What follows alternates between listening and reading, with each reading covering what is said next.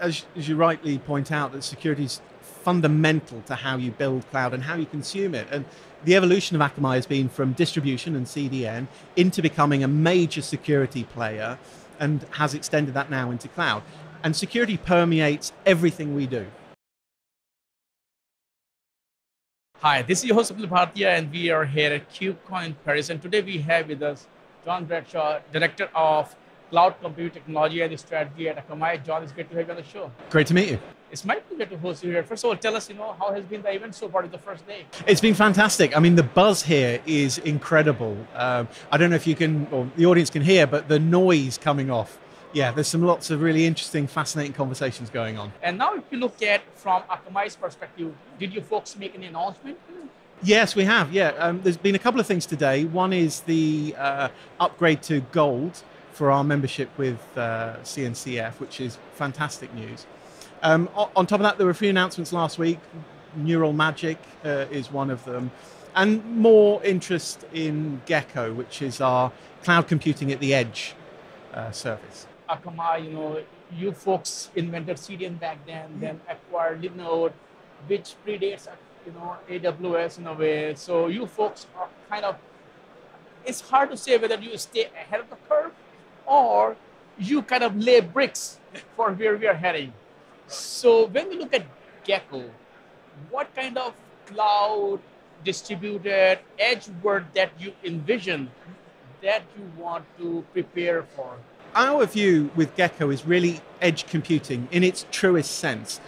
Most organizations, most service providers have had some form of compute or functions at the edge for a number of years now. And that's great if you've got a discrete thing you want to do. Something comes in, you process it, away it goes.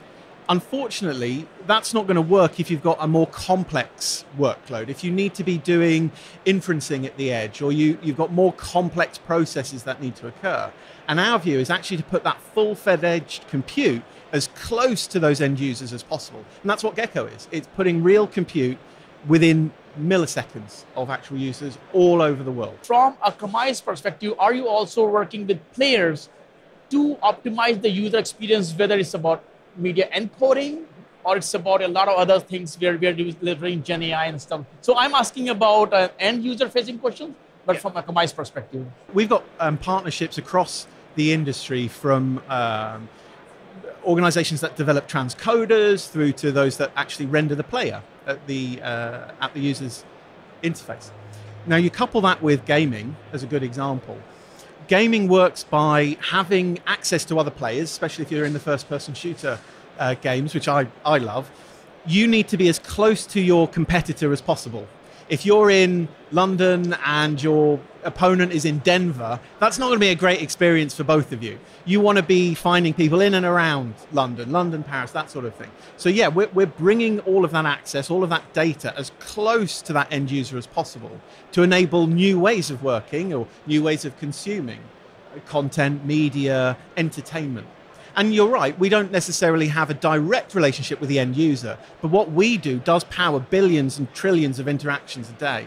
You folks have been talking a lot about distributed, edge. So when we look at edge with resource-constrained data set closer to user, it has its own challenges. So talk about the unique challenges that edge poses and how Akamai is making it easier, so whether it's operators or whether it's developers, their workflow is not getting interrupted. You're right. The edge means a lot of different things to a lot of different people. And there is a continuum of edge from that IoT device all the way through to a data center type construct.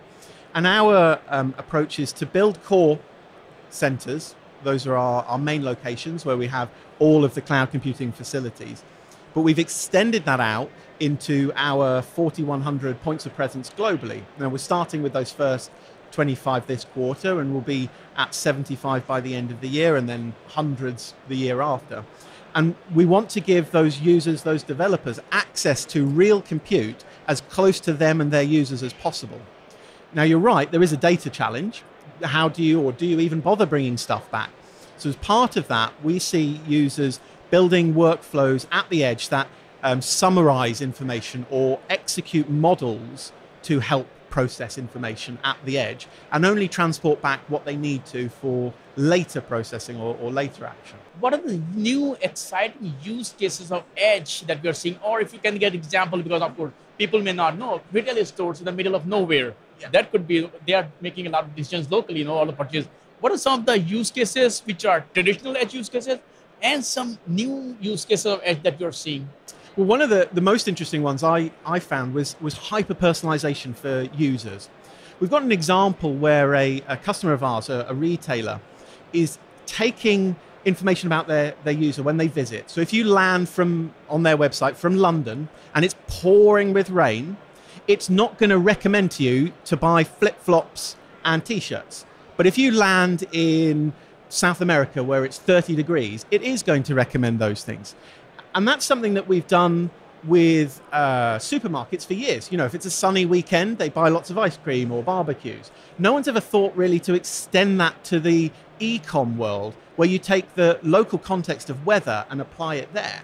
So that's a fascinating one that's enabled by edge compute and our ability to help connect customers with their customers. Let's also talk about security, because that's also one of the strengths of focus of Akamai as well. How do you see security as we are moving more and more towards the edge? As you rightly point out, that security is fundamental to how you build cloud and how you consume it. And the evolution of Akamai has been from distribution and CDN into becoming a major security player, and has extended that now into cloud. And security permeates everything we do. Security is, as you expand into the edge, becomes more complex because you've got more endpoints, you've got more edges in which you need to protect. But we've got a raft of tools, from protecting inbound API calls to outbound internet access, to making sure that your workloads are authenticated the right way. We're building those in as part of our core offer. But as the environment expands, as you start to deploy to more locations, it does become more complex.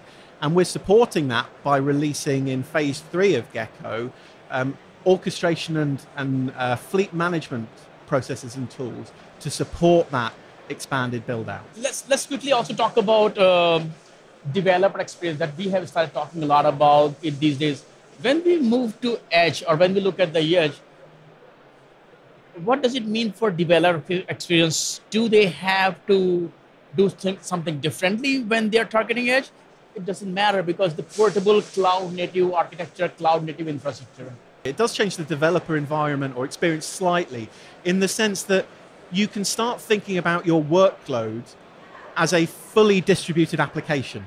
So instead of consuming a function which might just process one little thing at the edge, you can start replicating bigger components, bigger structures out closer to those users for a better experience, faster interaction with the interfaces, more localized processing.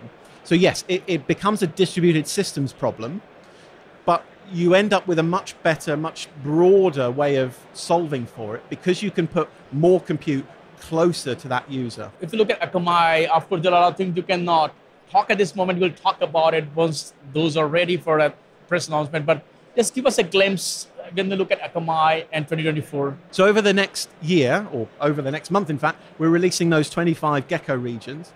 The rest of the year, we're going to add another 75 to that. So we'll have 100 locations all over the world, from places like Marseille to Bogota to Denver, wherever you can imagine. And the idea behind it is that we'll grow that over the following years to include as many local areas, local regions where we have an existing point of presence as possible.